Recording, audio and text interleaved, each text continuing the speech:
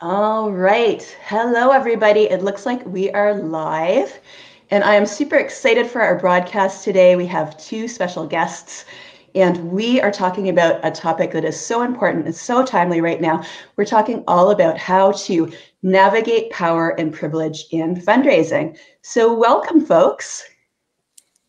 Hi, Emma. Thank you so much for having us. Thank you for coming. So, Nicole, Tanya, I'm going to ask you if you could tell us a little bit about, before we dive in, who you are and what you do. That would be great. And Tanya, I'll start with you. Sure. My name's Tanya Rumble. Emma and I had the pleasure of connecting when I was a 2016-17 Inclusion and Philanthropy Fellow with the Association of Fundraising Professionals Canada. I work full time at McMaster University in the Major in Planned Giving department, and I have leadership for the Planned Giving program at the university. And outside of that, I'm a leadership volunteer with the Canadian Association of Gift Planners, the Association of Fundraising Professionals, and a board director with Find Help, which is the operators of 211, which is the gateway to social services in Toronto and actually nationally. I'm a new mom and very excited to be here. All right. Thank you. Nicole, how about you? Yeah, so happy to be here, Emma. So my name's Nicole McVan. Pronouns I use are they or she. I'm the Director of Corporate Donor Relations at United Way Greater Toronto. And Tanya was just talking about 211 for social services. That's actually founded and funded by United Way, which is fantastic. And we've just gone national, and we know that there's a national need there. Um, yeah, and so I work for United Way. We raise lots of funds through the generous community within the GTA. I'm a parent as well. I am tired, and I am really excited to be here today to talk about this topic. It's something really near and dear to me um, in terms of equity and inclusion and how we do better as a fundraising group. So thanks so much for having me. Excellent. Wonderful. Wonderful. So, if you are just joining us, we are broadcasting live. I really encourage you, if you have any questions for us, if you have any feedback, any thoughts, go ahead and drop those below. And if you are catching up on the replay, go ahead and use the hashtag replay. We'll pop back in and see if you've got any thoughts or questions. So, welcome to everyone. And we really encourage you to come on in and participate. That's the beauty of live broadcast like this, is you get to weigh in and interact with us. So we really encourage you, don't be shy. Go ahead and let us know what you're thinking, and let us know if you have any questions as we have our chat. So I'm going to start us off with a question that's just really getting back to basics, so we're all on the same page and are using similar language. So when we're talking about power and privilege in fundraising, what exactly do we mean? Nicole, do you want to kick us off? Sure. So when we talk about power and privilege in fundraising, we're talking about every single interaction we have as fundraisers with our donors, with our volunteers, with our board members, with our fellow fundraisers up and down the organization, and especially with our maybe mission or program colleagues and the communities we're trying to serve and support. And so the conversation around power and privilege is about how pervasive it is in all of our interactions, and how power balances shift depending on who you're working with and how you're working with them. So it's a fully dynamic, I would say, piece that we need to be taking into consideration. And I also think that power and privilege, we haven't heard much about it, or I haven't heard much about it in my 20 plus year fundraising career. And I think it's fundamental to understanding how we do our work and how we improve in how we do our work. Yeah, and I think I would probably add to that, for me, I remember hearing, about the words of diversity, equity, inclusion at least a decade ago. It was part of the lexicon, certainly in Toronto and in city building and fundraising in the nonprofit sector. But unfortunately, I don't think we've actually moved the needle on any of those things. And so while we might have a bit more diversity, so we might have, if we have a matrix of demographics that we want to include maybe on our board or in our staff, people from different racial backgrounds, people of different gender expressions, et cetera, Have we really created an inclusive sector? No, because the power imbalance is really heavily weighted still to those communities that are overly represented, and those communities that are underrepresented continue to have less power and agency in philanthropy and in dictating how philanthropic funds are used and what communities they support and how they support those communities. So I totally agree with everything Nicole said. And I think we just need to shift this dialogue from, we've been talking about diversity and inclusion, and it's just not happening. So just because we might look a little different doesn't mean that people of different intersectional backgrounds are truly in positions of power and with influence. So I think we're really just excited about the idea of how do we harness our own individual power and privilege within our spheres of influence, because it's going to take a long time. This is a big ship to right. And so we just need to sort of take back some of that power and agency for ourselves and figure out how to bring that into our work as fundraising professionals. I love that. I love that. And hopefully we'll get into some practical ideas and actions. We can talk a little bit more about that today. But first, could you give us some concrete examples of how you've each seen this show up in various different organizations? And Tanya, I'll kick it over to start with you and then go back to Nicole. Sure.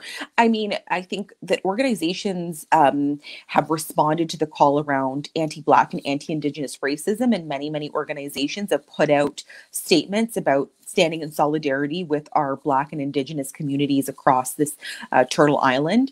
And unfortunately, for a lot of those organizations, it's not substantive. There's nothing behind that. Those organizations are lacking in actually addressing anti-Black racism and anti-Indigenous racism within their own institutions.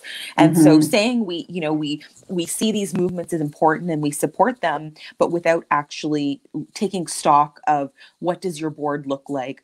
Who are your your most lauded philanthropists? Who are a part of your senior leadership teams within your organizations? Do you have a pipeline of diverse talent to fill leadership roles in the future? Are you doing everything you can to dismantle anti-Black racism and decolonize your organizations? So I think what we're seeing is that a lot of organizations want to do this work and see how important it is, but really haven't reckoned with their own inaction internally. And so a couple of examples that, come to mind are thinking about how we celebrate philanthropists who are self-made. That's an example that for me is super top of mind. This myth of meritocracy is indeed a myth. And so if we don't acknowledge how people have acquired their wealth and who's been oppressed in order for people to accumulate the resources to be in a position to be philanthropists, we're not telling the whole story. And so a lot of organizations love to share that this individual pulled themselves up by their bootstraps. They were an immigrant from Western Europe. Largely, yes, they were an immigrant, but they had all the other marks of privilege and were able to acquire means and resources and build an organization and become wealthy on the backs of suffering of other people in this country. And so I see that a lot, and I see that a lot in communication from organizations celebrating big gifts. And I think that's a myth that we really need to dismantle. So that's an example that for me shows up quite a lot in philanthropy. Yeah, and I would say, like, to build on that with a couple more examples that I see pretty often, is the concept of the donor is always right. And it's something that I learned. For 20 plus years now, that has been how we've thought about fundraising, is the donor's right. You have to look at donor centricity in your organization and making sure you're meeting their needs.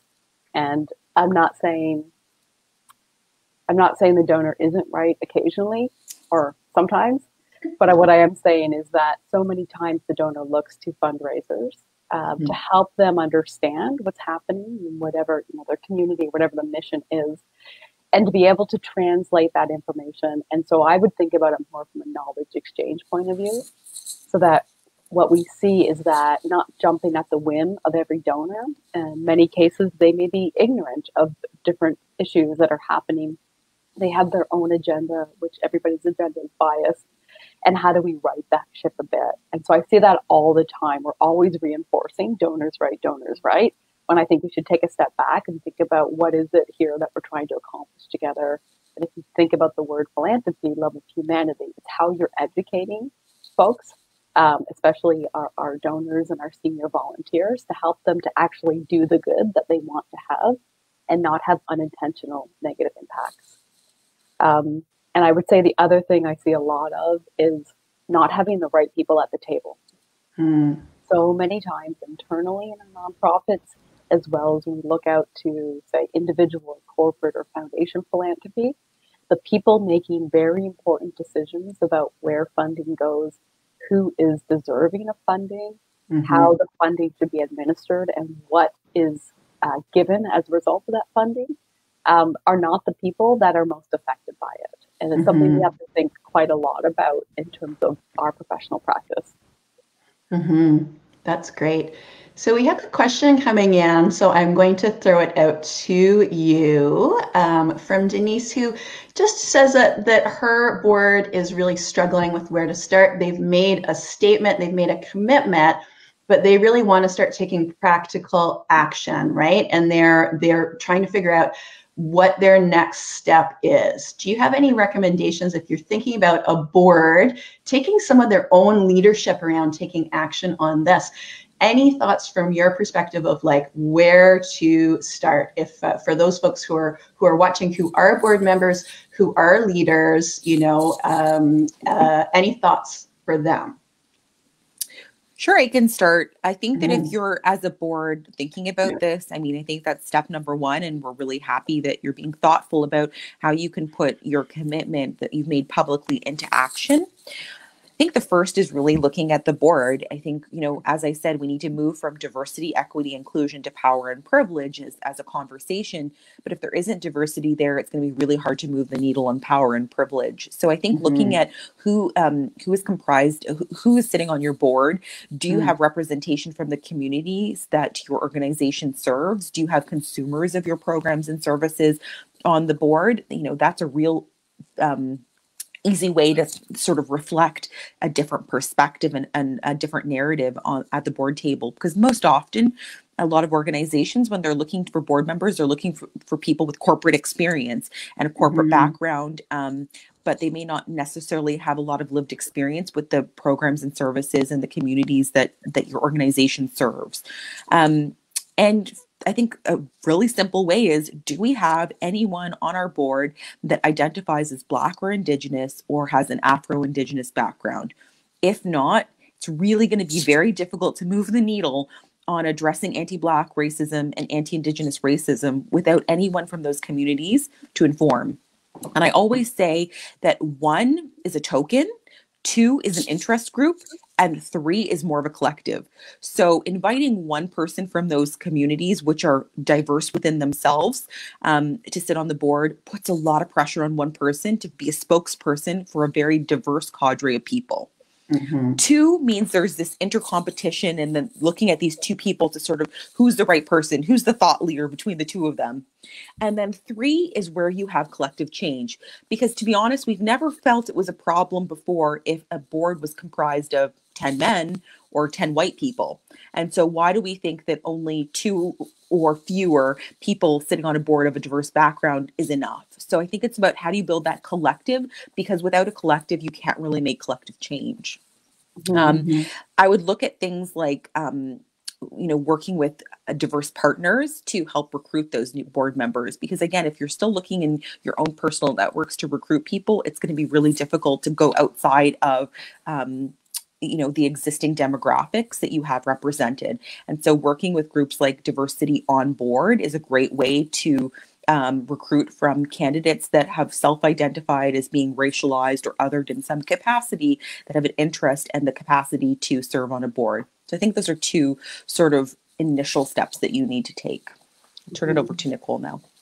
Yeah, and I would say, so I would agree with all of that. I think the tokenization is a really critical point here, because I think we're seeing that a lot in response to the Black Lives Matter movement this summer, the Take Back Your Land piece. I would say the other piece around this is classism.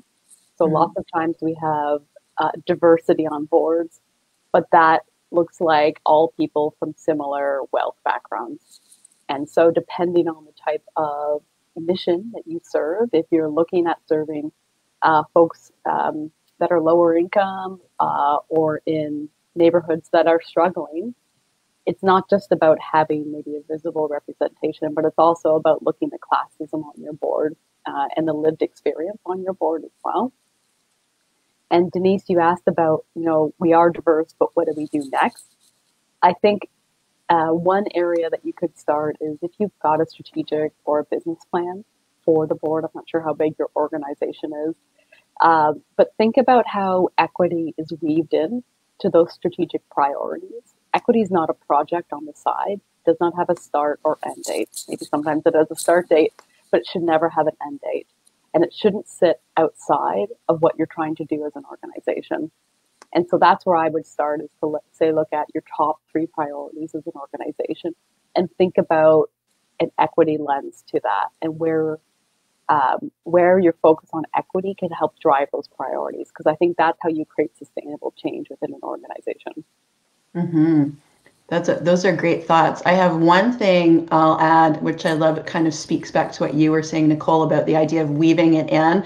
I often talk about the idea of like embedding this commitment in various different places. So as a board, you can be thinking about how, like, embedding this in your policies, in your processes, in your procedures. Like, how is this going to live on beyond this board, and in what ways is that showing up, right? In terms of your governance is a good place for a lot of boards to start. So that's one additional tip, but lots of great work too. And I always encourage folks too, is like, if you do need some support, thinking about bringing in some external expertise and support can really help clarify things for you sometimes, just in terms of like where you want to go next. And there are a lot of great folks working out there right now in terms of diversity, equity, and inclusion. So a couple of things to think about. So yes. So, Emma, do you mind if I add something else? Please do.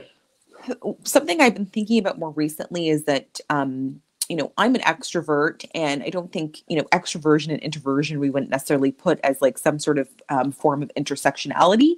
However, if you think about that intercultural competence, there are some individuals and people of different backgrounds that might, for many different reasons, including oppression, not feel as comfortable being speaking out in a meeting and sharing their opinions. So I think also having really clear decision-making processes as an organization and as a board is a really important one, because for some folks, they will just never want to speak up in a board meeting, but have really thoughtful contributions to make. And if all decision-making is done in this sort of mode that favors people who are more extroverted and who tend to have more power and feel comfortable speaking off the cuff and sharing their opinions in those forums, it so often leaves out those people who maybe take time to think, or maybe are newer to the board, newer to the organization, or for various reasons, most notably oppression, don't feel like they can dissent or offer a differing point of view in that forum. So just making sure that there's space and breathing room for people to think and reflect and offer their opinions outside of just in-person and virtual meetings. Mm-hmm. Yeah, that's a great point for sure. So yes, if you're just joining us, go ahead. You can see we are taking questions and feedback, and any ideas that you may want to share. Go ahead and drop those below. We'd love to hear from you. We're talking a little bit prior to going live about the idea of myths within our organizations. And I just want to talk a little bit, what do you think some of the biggest myths are related to our topic today that we really need to focus on busting in our organizations and in our fundraising? So we talked a little bit about the myth of meritocracy. I think that applies to our donors. I think it also applies to the folks in the fundraising profession. And if you look at fundraising, 70% of fundraising and nonprofit professionals are white women. And so we think, okay, so these must be the people who are best at this, or most deserving of these roles. But the reality is that we're not making a lot of space for other folks to come into the profession. And so to me, that's a big myth that there is out there. And I think it gets coupled with this gatekeeper status of how we end up blocking others, sometimes intentionally, more often unintentionally, in their development. And I think about this like from a sexist and I would say patriarchal lens. Women are generally have been socialized to be the helpers in relationships. And so the women end up moving into nonprofits quite a bit more than men. And so then you have this imbalance where you have maybe a lot of women working in your nonprofit, but your leadership may be more 50-50 from a gender lens. And I think that creates it upholds this kind of myth of like the patriarchy, which is just a construct that I think continues to put us at a power imbalance. And I think about that, especially from a white person lens, of then how much we are gatekeeping our colleagues of color, how much that happens where we don't even see it. It's the water we're swimming in, but we create so much damage because of it. Tanya, I'm sure you have more to add to this or something else. Well, I think, yeah, I mean, I think I certainly relate to everything you've said, Nicole. And certainly I find that one of the biggest myths also is that like having people of different skin tones and different racial backgrounds is, great. We can pat ourselves on the back like we're doing something. Unfortunately, a lot of the time, those individuals are not in positions of leadership and are not given access to opportunities to build their leadership capacity, or even if they have that leadership capacity, to exercise said leadership capacity. So that to me is a big myth, because I think organizations have genuinely tried to diversify their fundraising pipeline, but it's not seeming to make a difference at the top. So I see that as a big myth. I think the other myth is that, we need to sort of go after the donors that are self-identifying and those that have, historically given. Like, why would we not go after those resources? And I don't think what we're suggesting is to throw the baby out with the bathwater, but at the end of the day, why would people from diverse backgrounds want to give to your organization if you haven't historically done a very good job of engaging with them and built meaningful, authentic relationships that don't begin with asking for gifts? And so I think that to me is a big mistake. I've been in organizations where it's like, we need a South Asian strategy. I heard that like this particular demographic within the South Asian community is very philanthropic, and look what they've done for X organization. I think we can build some relationships there. Well, if those relationships don't come from a place of mutual benefit at the start, you can't really ask people to get involved philanthropically. And then I think that there's also this myth that philanthropists are altruistic. And I think many of us know that there are many reasons that people give, and recognition and status are part of it. But I think that there's also this importance that Nicole touched on how do we take back our power in understanding how those philanthropic dollars are needed, and what are some of the conditions that we would put around those. And so in the past, we often see these kind of photo ops with people who are lauded as philanthropists, and maybe a deserving person from an under-resourced community in a picture with them, either the recipient of a scholarship or a student in an education program that they funded. And we create this awful imbalance and this awful narrative that people of a particular class, racial group, or having other intersectional dimensions of diversity need a hand up, and they're so grateful for the support. But I think that we need to think about this more of as an exchange. I think philanthropists and people that are in a position to give have a real need and opportunity to learn so much from our sector and from the people and programs that they're supporting with their dollars. And so it needs to be more seen as a two-way thing. So we think about, how do we build these stewardship reports for our donors, and how do we build recognition for them? Well, where do we build in the learning for them also? And where is there an information exchange where we can say, not only this is what we're doing with your dollars, but here's more about the systemic issues that no one has, talked about as to why we need to fund maybe other elements of this work that aren't sexy and that aren't going to get your name in the Globe and Mail. Excellent. I love it. So we are hitting around 25 minutes. So I'm going to ask one or two more questions to wrap us up today.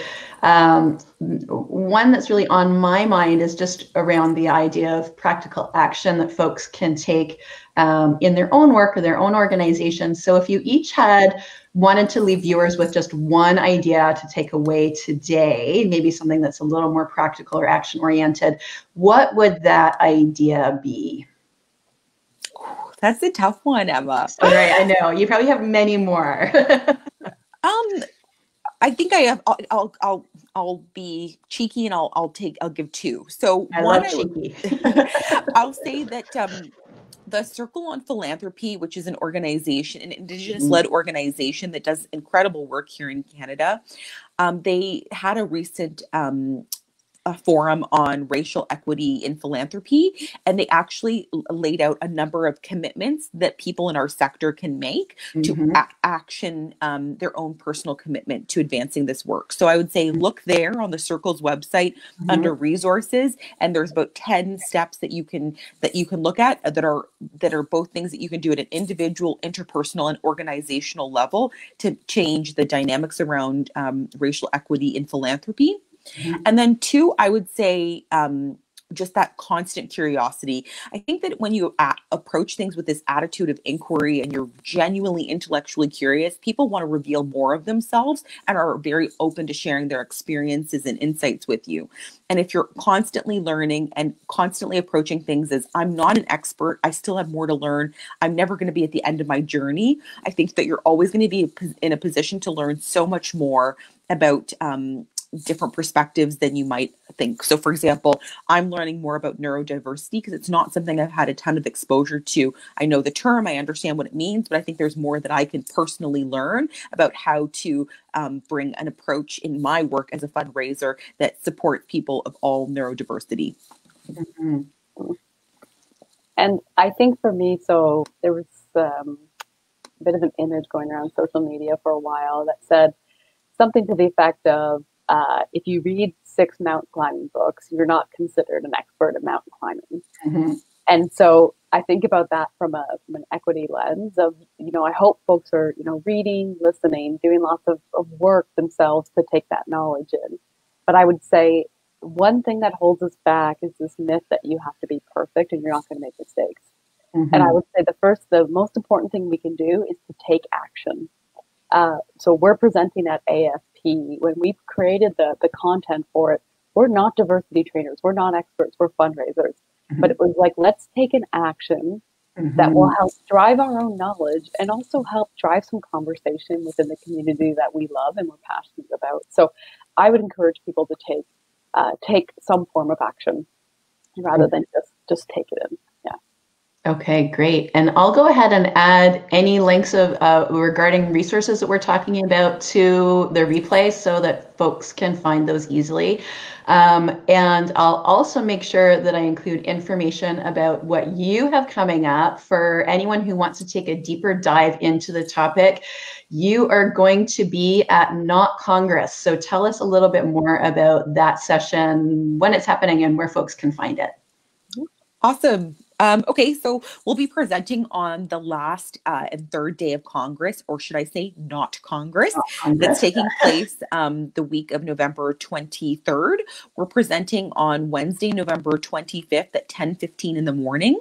There is going to be a 90-minute session that Nicole and I are leading, and we're really excited to be doing that. It's going to be on power and privilege and really focused on the tactical strategies that you as a fundraiser can bring into your work, because I don't think we've seen a lot of conversation about how to bring power and privilege and the perspective around that into philanthropy. So it's going to be interactive, engaging, and really draw from everyone's collective experience and insights. So do register at the AFP Toronto website if you haven't already. And if you are signed up for Congress, simply tune in on the 25th at 10:15 a.m. It's going to be great.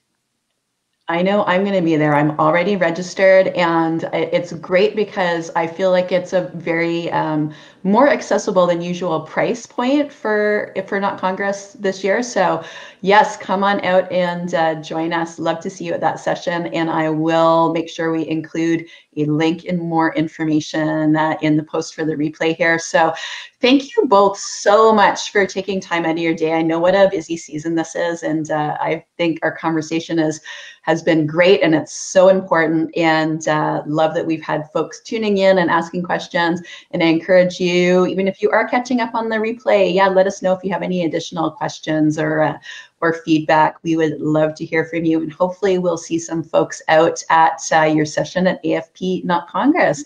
So thank you so much to you both, Tanya and Nicole, and thank you to everyone who is watching. And we will sign off. Say bye for now. Thank you, Emma. Thanks so much. Bye.